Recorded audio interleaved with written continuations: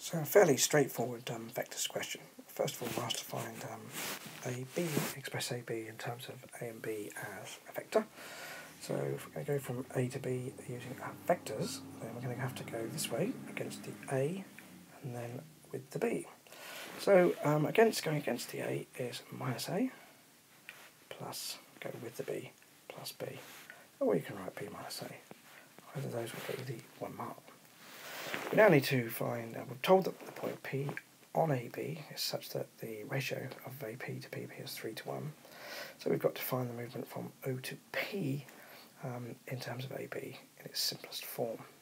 So I'm going to go from O to P via OA. So I'm going to go OP equals OA plus P. Sorry, AP. Just put the little arrows on, showing you the directions. So O to A is A.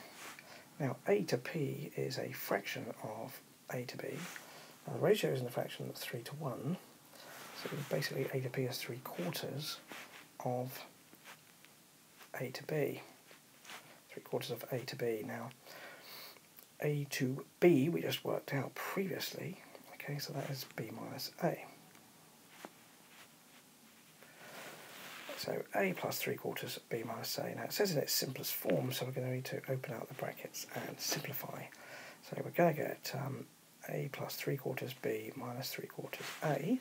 So that's going to give you A minus 3/4 A. So that's going to give you 1/4 A plus 3/4 B. I'll take it one stage further and let's take that 1/4 out as a common factor, leaving A plus 3B on the inside. And that does it for you.